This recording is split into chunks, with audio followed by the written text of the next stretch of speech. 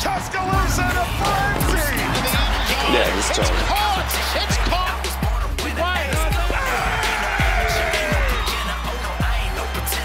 We talked about Alabama reaches the college cut for the first time. The first soccer championship in school history. Alabama.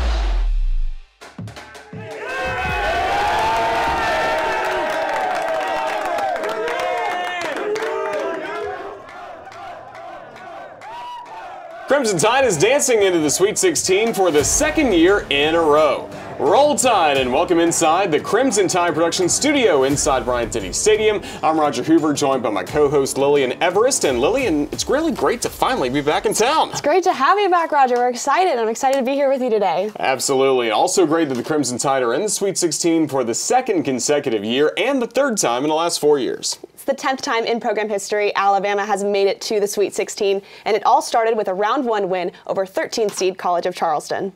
Alabama used a 12-0 run to take a 17-point lead at the half, 51-34. In the second half, Alabama led by as many as 31 as the Tide rolled to their 10th game of the season, scoring 100 or more points. The nation's #1 scoring offense set a new school record for most points in an NCAA tournament game with 109 as the Tide rolled to the round of 32 with the 109-96 win over the College of Charleston.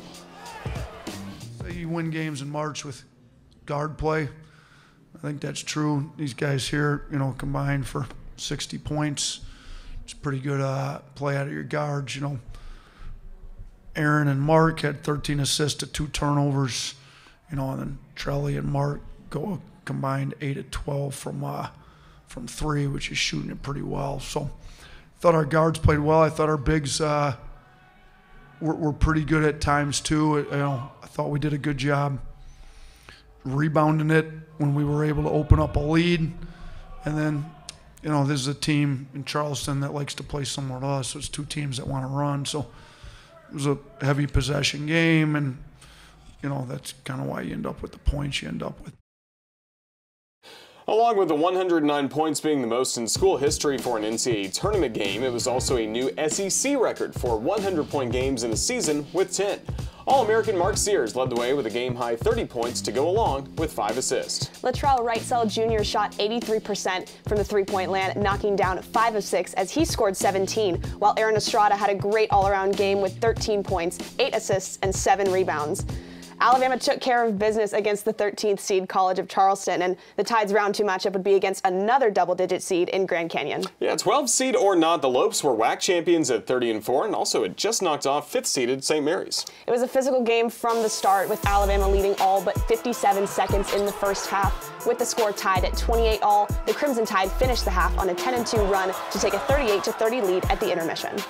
Grand Canyon took the lead back with just over 6 minutes to play at 58-55, but from there, Alabama closed out the game on a 17-2 run, including scoring the final 10 points of the game, as Alabama advanced to the Sweet 16 for the second year in a row with the 11-point win, 72-61. Every last one of you came in, made tough plays, and we didn't fold. We could have folded easy. All right, a lot of stuff went wrong. We didn't fold. You guys stuck. Look. Unbelievable job. We're 16 teams left after tonight. Yes, we're one of them. All right, we're going to get you prepared. All right, obviously we're going to have to play a lot better. We know that, but we are. All right, so hey, unbelievable job. Oh, you great job. Hey, I got together. You got to win. The Alabama defense was swarming as the Tide collected 10 steals and had a season-high and NCAA tournament best 9 block shots. Mark Sears also joined Mo Williams as the only players in school history to record 25 points, 10 rebounds, and 5 assists in an NCAA tournament game. Alabama faces North Carolina in the Sweet 16 for a chance to go to the Elite 8. With a win over the Tar Heels, it would be just the second time in school history that the Crimson Tide have made it to the Elite 8. The Alabama women's basketball team also played in the NCAA tournament this past week. We'll have the highlights and more from the Tide's trip to Austin coming up next, right here on Tide TV This Week. Tide TV This Week is presented by the University of Alabama, where legends are made. Ford, visit your local Ford dealer, proud sponsor of the Crimson Tide. And for the first time since 2010, the Alabama Crimson Tide is an NCAA regional Here today as we introduce Rob as the next head coach of Alabama baseball. I don't need to sell Alabama. Start the party for the right field Rangers. This program has laid the foundation. Now it's time for us to knock down the gates of Omaha, and we're going to do that here real soon.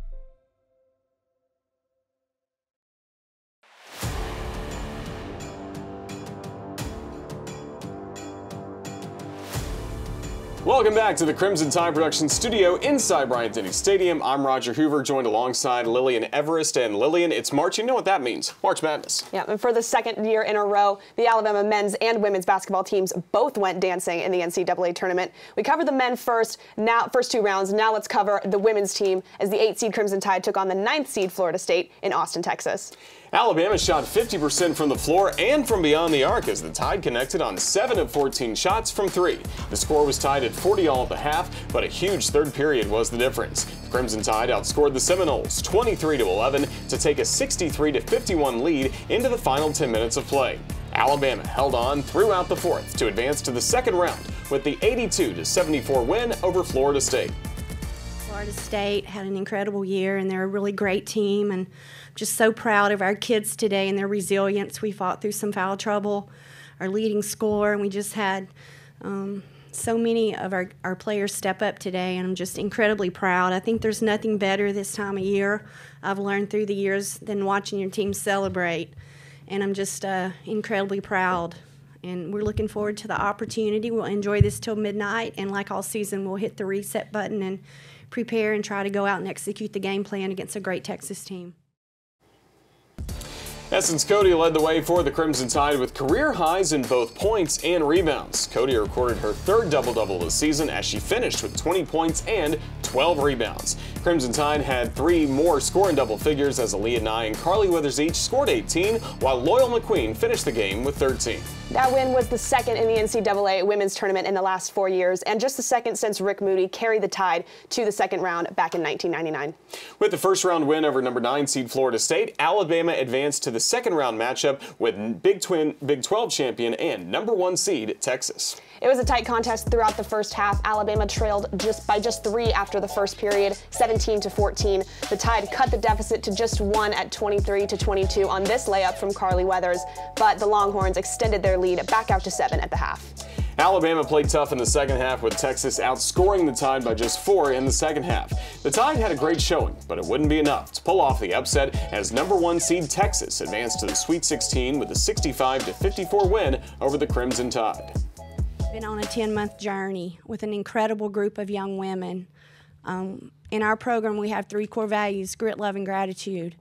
And the grittiness of this group, the love that they have for the front of their chest in a day and time where that's unique, and the love that they have for each other in the game, and just the gratitude every day to go about their business on and off the floor. I'm just incredibly proud to be their coach. I'm incredibly proud of the 24 wins. You know, we had 2 returning starters from a year ago and 5 people in that locker room. And so the leadership that these 2 up here with me, it's just been really amazing. So I told them how incredibly proud I was of them. We're not going to talk about what we didn't do well enough today. We're going to talk about all the things that we did well on a 10-month journey with as special of a group as I've ever had a season with. So I'm incredibly proud of them. Alabama finished the season with a 24-10 overall record. This year's tournament appearance also made it the 3rd time in the last 4 years that Coach Curry and the Crimson Tide have made it to the NCAA tournament. Yeah, and head coach Ashley Johnston and the Alabama gymnastics team is also competing in the postseason. The 7th-ranked Gym Tide was in New Orleans this past weekend competing for the SEC championship. Alabama started on floor and earned a tie for first place after the opening rotation as the Tide had 4 gymnasts score 9-9 or better. Corinne Boonigan and Luisa Blanco each scored a 9-9 on vault to keep the Tide in the top 2. Chloe LaCourcier and Luisa Blanco bookended the uneven bars with 9.925s. Then on the final event, the Crimson Tide rolled to a 49.55, its second highest beam score this season, as that helped the Crimson Tide secure 2nd place overall with a team score of 197.75. It was the 25th consecutive year the Crimson Tide has finished in the top 3 and also the 21st time Alabama has finished in the top 2. Alabama is still the only program in the league to never finish outside the top 4. And with that finish, Coach Johnson's squad advanced to the NCAA championships. The Crimson Tide will compete at the Ann Arbor, Michigan Regional. Oklahoma will be the #1 seed, with Alabama earning the #2 seed, and joining them will be #9 Michigan and the 16th seed North Carolina State. The Tide will begin competition on Thursday, April 4th. The Alabama football team held their first scrimmage of the spring on Thursday. We'll hear Coach DeBoer's thoughts on his first scrimmage as the head coach of the Crimson Tide when we return.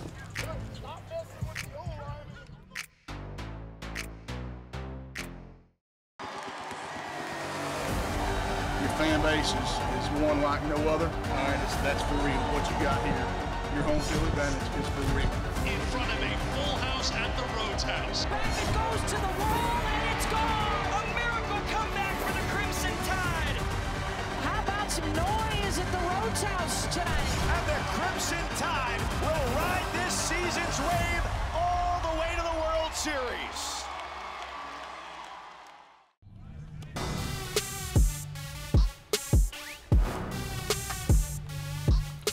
Crimson Tide football team held their first scrimmage of the spring on Thursday. The scrimmage was Alabama's 8th practice of the spring, as well as the first scrimmage under new head coach Kalen DeBoer. Along with Thursday's scrimmage, the Tide also practiced on Tuesday. With 2 weeks of spring practice left, the Crimson Tide have 7 practices remaining and will return to practice 4 times next week on Monday, Wednesday, Friday, and Saturday. Let's hear Coach DeBoer's thoughts on his first scrimmage as head coach of the Crimson Tide. I felt good about it. Each side, always wants it a little bit better, just because, there were some missed opportunities here and there they could have taken advantage of. But really good job by our guys coming out and competing. I thought we played very physical today, and that's what you're going to get when you get out there and it's live. But execution always can be better. I'd expect that improvement from practice 1 to practice 2, but for the most part, I was really pleased with where we're at. The 15th and final practice of the spring will take place on Saturday, April 13th for the Tide's annual A-Day game in Bryant-Denny Stadium. Our Christopher England caught up with one of the leaders on the defensive side of the ball after practice in this week's Fresh Off the Field. I'm here inside the Hank Cripps indoor practice facility, fresh off the field with linebacker Jihad Campbell. Jihad, you're about the midway point of spring practice. How's everything going so far? It's been fun. It's been exciting. Just being around those guys. Everybody's, high on energy. Just ready to ball, man. That's it. You got a new defensive coordinator and Coach Womack. Just kind of talk about him. Just kind of talk about the defense so far. Coach Womack, man, he's a great coach. Just meeting him. Once he came in here, great coach, man. He's a very intelligent guy, real smart. He knows how to coach, specific details of linebackers and, just understanding defensive schemes and stuff like that. Let's talk about Coach DeBoer. You're recruited by Coach Saban and committed and played under him, but now you got Coach DeBoer in. What has he been like, and just what are your thoughts of him so far? Just winning mindset, man. He always talks about just being 1-0 every day, and that's what we do every day out on the field and off the field too. What would you tell fans what to expect from this Alabama defense coming up this year? Expect everything out of us, man. We keep on, just having you guys, man, support us, man. We absolutely love it, and without y'all, we nothing, honestly. So appreciate the fans. Y'all keep on rolling with the Tide, and we got y'all back. Well, Jihad, you're a guy that you were one of the young guys. Now you're kind of becoming one of the leaders on this team. Just kind of talk about that transformation for you and what's that like being a leader? I think it was, just really when I was coming up as a freshman, just understanding how to be a leader and the role of being a leader, from the guys like Boyer Anderson, Chris Braswell, Henry To'oTo'o, Dallas Turner, even right now, too, Deontay Lawson, that's a brother of mine. He definitely helped me just pave the way step by step, to get to this point. But, we still got some more to prove, so. Well, lastly, Jihad, A-Day is coming up, just a couple weeks away. Coach Saban's first A-Day, 92,000 plus fans were here. It kind of set the trend of having a lot of people at Fan Day. What would you say to the Alabama fans about coming to A-Day and supporting you guys? How much does it mean to you? It means a lot, man, especially to the whole organization and to especially to these new coaches, to see how the whole town gets when football arrives.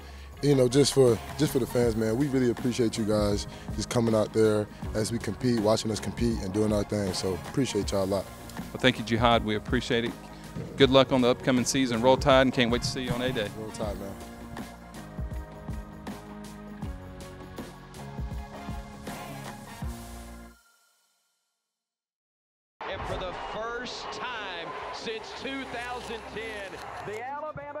Crimson Tide is an NCAA region. Here today as we introduce Rob as the next head coach of Alabama baseball.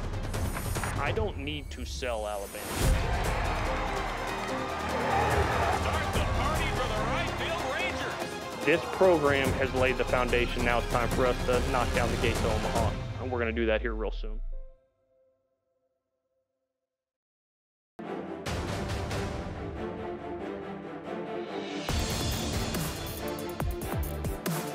Welcome back to Tide TV This Week. It was a top 15 showdown this past weekend as the 13th ranked Alabama softball team stepped out of conference play to take on a team from the ACC. And that SEC and ACC matchup took place on Friday and Saturday here in Tuscaloosa. And our Mary Reagan Bolig has the highlights and more from this past weekend's showdown at Rhodes Stadium.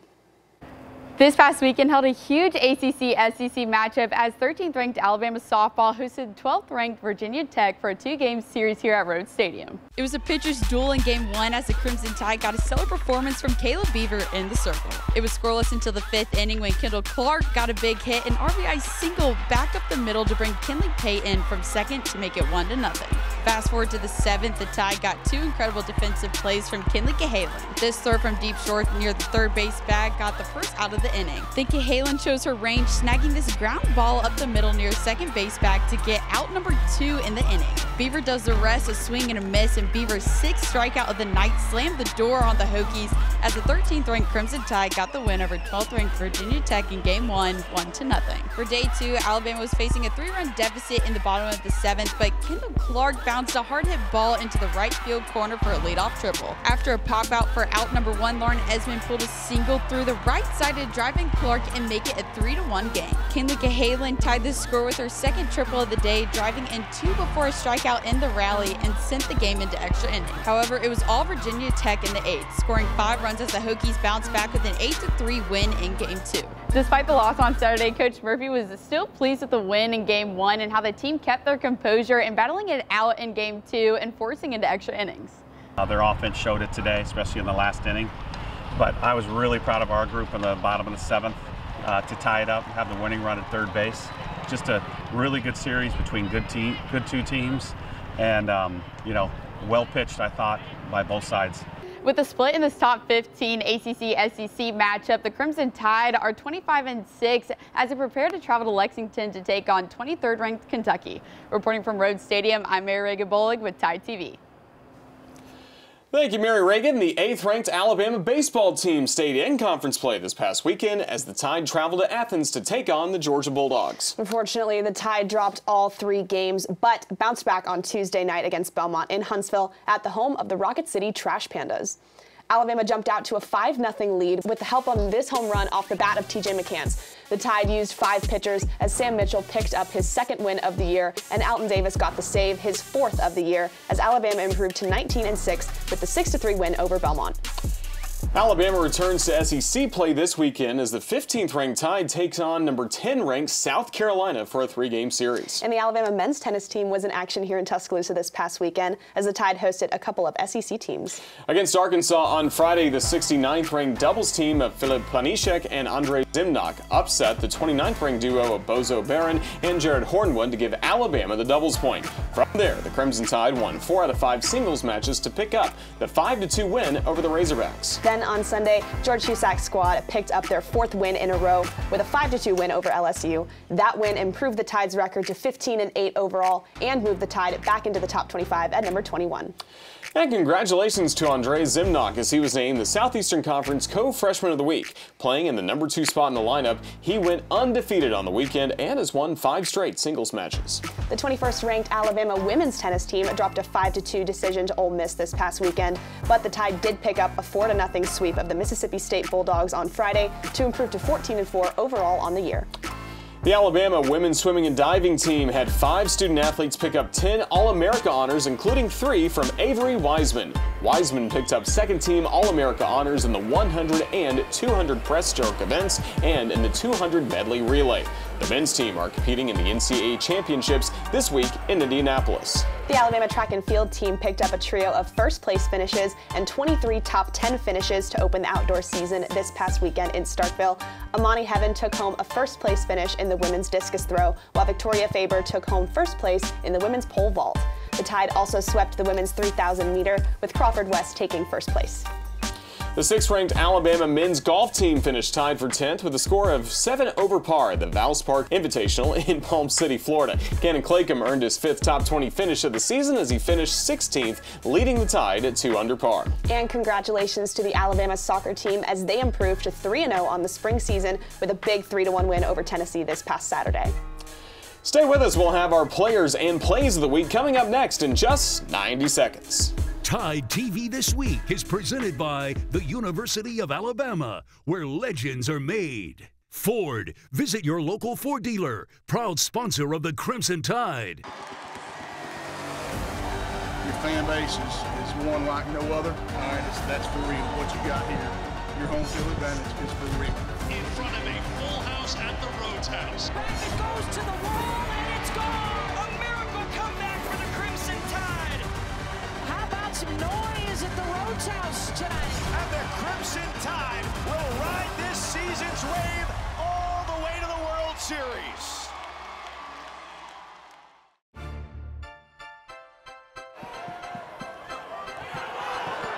Diamante will take it himself to do that. And Estrada lays it up for Craig Nelson to throw it down. Coming out of the huddle, look out! Oh! Throwing the house down. And Estrada forces the turnover off and running, and the alley-oop to Griffin. Nye on the right side, makes a move, drives, layup up, rattles in. It's the basketball right corner to Nye, three-pointer up and in. Gives the Crimson Tide a 5-point lead. Sears going for it, turns the corner, gives it up to Estrada, beautiful. And they force the turnover there, Estrada poked it away. Here's Sears, two Stevens hit with a two-handed jam. And let's get out of here and head to LA as the Tide rolls to the Sweet 16. Those were a special March Madness edition of our Plays of the Week, brought to you by Legacy of Hope. Now let's take a look at our Players of the Week, and we have to stick with the March Madness theme on this one, Roger. That we do, as Mark Sears averaged 28 points, 5.5 assists, and 8 rebounds in Alabama's first and second round wins to lead the Crimson Tide to the Sweet 16. And freshman Essence Cody had a career best day in Alabama's first round win over Florida State. Cody finished with career bests in both points and rebounds as she scored 20 and grabbed 14 boards for her third double-double of the year. Great week of basketball for the Crimson Tide, and hopefully we'll be talking about a trip to the Final Four in next week's show. Roll Tide to that. And thanks for joining us this week for another episode of Tide TV This Week. We'll see you next week right here, same time, same channel. You can also watch us online at RolledTide.com and on the official UA Athletics page on YouTube. We'll see you next week, everyone. Roll Tide. Roll Tide.